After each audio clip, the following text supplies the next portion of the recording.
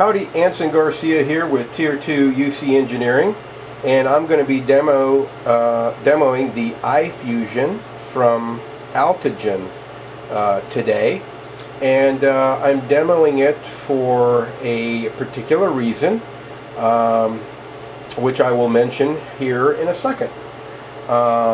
Anyway, so a quick overview of the buttons on this thing.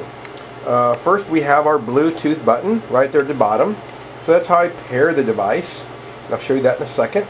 And then I have a mute button. I have my speaker phone button. And I have my volume button that both increases and decreases my volume on my speaker phone. Alrighty. So, first off, the quality of the sound, both from the handset and the speakerphone, seem quite comparable to a standard older Cisco phone. Maybe not the quality of like a Cisco 9971, which has G722 and high quality handset and speakerphone. So I could certainly tell the difference a little bit. Of course, this is a pre-release version here of the iFusion, so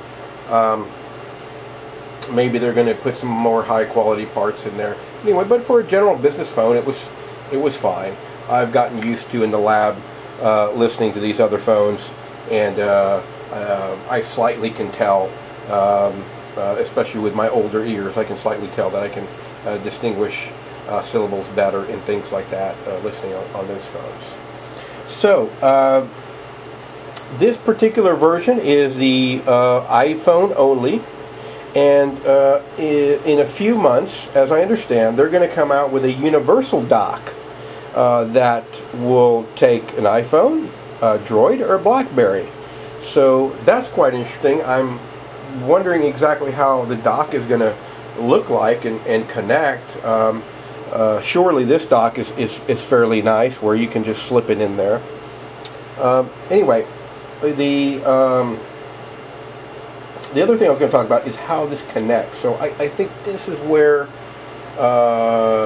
these guys have it right. I've seen a couple of docks out there. This one seems to do things a little bit different, in that the way it connects the mobile device to the docking station is via Bluetooth. So that's why I mentioned this Bluetooth button down here.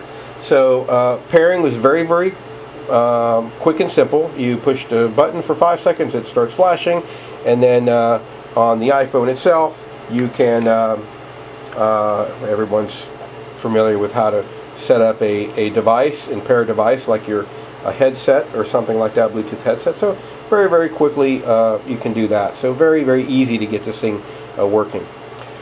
The significance, I think, there is, if you think about you know, pairing an iPhone or pairing a Bluetooth enabled Droid or BlackBerry, all these things support that type of connectivity. What each of them do different, right, is the actual connection. So this connection, you know, down here, right, that's proprietary. So these guys don't rely, this doesn't rely on this connection per se to connect these two devices. It relies on Bluetooth. The only thing this is providing is a place to dock it so it looks nice, and I can interact with the phone right here, and I can do even FaceTime and things like that with it, and it's at the proper height and at the proper angle and things like that, and charging. So that's really it. So if I had some universal, I don't know, maybe a universal connection here where I could slip in, slip out a different connection there, and for you know, and it would maybe come with it. I don't know how they're going to do it, but I suspect that they're going to have a universal little connection here, and then you can slip in and slip out the Droid X or the BlackBerry one or what have you, something like that.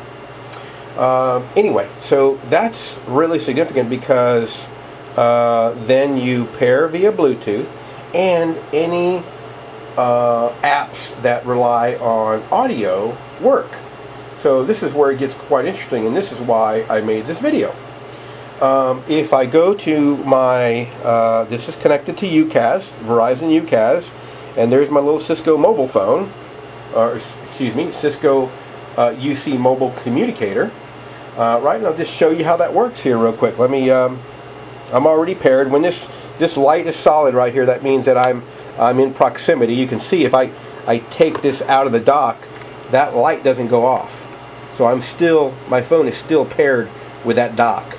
So any phone calls coming in and things like that will still come in. But I'll throw it in there just for now so you can see that. I'm going to make a call to that. You see my incoming call. I get a ring through the speakerphone. I can answer that. And I'll get a little bit of echo here.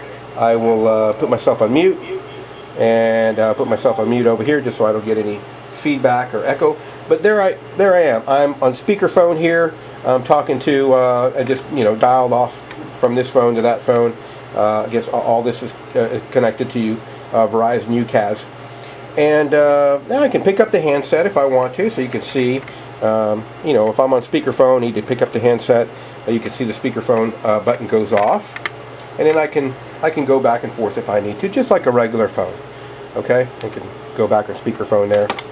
And the neat thing is, if you look at this here, I can take this right out of the dock, and I'm still connected over here. My speakerphone is still working, so I can take that off and start talking. You hear my echo coming from the other phone over there.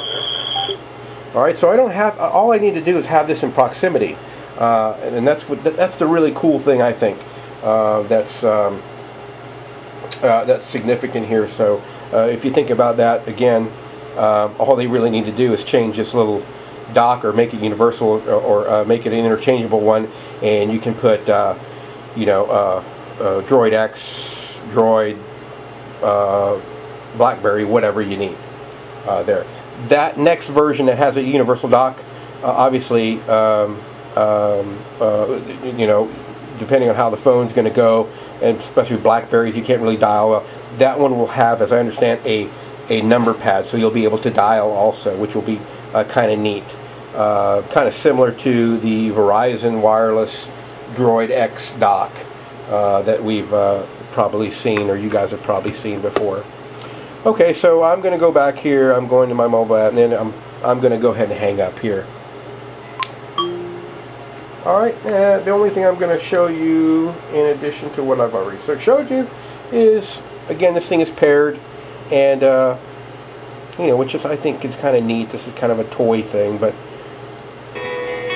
I can go to my iPod and play it, and it's all he could think about was playing through the speakerphone here. So that's kind of neat to have that in the background, maybe if you're in your office or something like that, I think it's kind of neat. But if you get an incoming call, I call, music goes off, I hear the speakerphone ringing, and then I can answer.